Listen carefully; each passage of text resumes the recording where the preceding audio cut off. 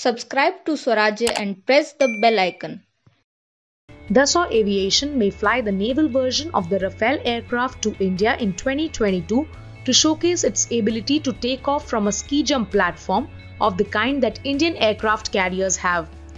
Rafale M is already in service with the French Navy, which uses it from its nuclear-powered aircraft carrier Charles de Gaulle.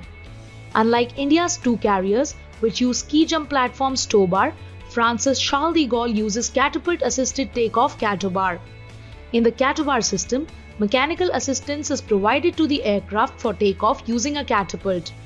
To be considered by the Indian Navy as a replacement for its MiG-29K fleet, Rafale M will have to demonstrate the ability to take off in the STOBAR setting. The tests will not be performed on Indian aircraft carriers, but at a shore-based test facility located at INS Hansa in Goa.